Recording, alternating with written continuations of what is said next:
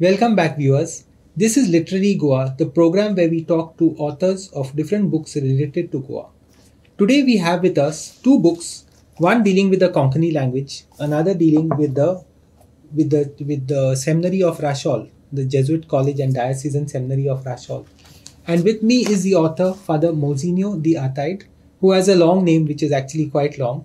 Father Ataide is well known in Goa church circuits because he's been a priest for a lifetime. More than that, he's been a scholar. He has understood and studied various texts and various books. That's his history and that's his interest.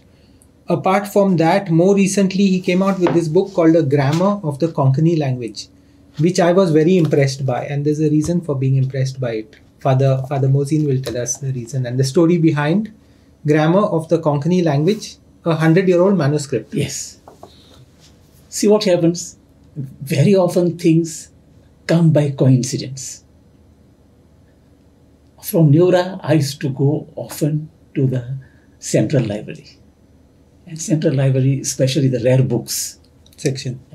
And there, by chance, I asked that Marianita Paiva, do you have the manuscript of Dalgado's grammar offered by him before he died? She said, yes.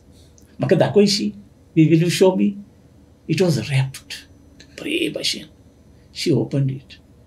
I said, this is very difficult to read. She said, yes, very difficult to read.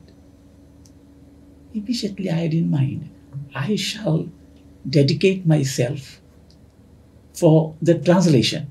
Because to publish it as it is in Portuguese may not be that worthwhile. Doesn't make much sense today. May not be useful. So as I was excogitating, I thought of, because see, I know Portuguese. I know some English. That's an understatement. I know Konkani. I am a lover of Devanagari. But I cannot affirm that I've got proficiency in it. So I required someone else. So I met Madhvi Sardesai. Yeah, before she passed away. Yeah. Madhvi, are you prepared to help me? You know Portuguese, some Portuguese. You know English well. You know Konkani well. Vishal, yes, she says,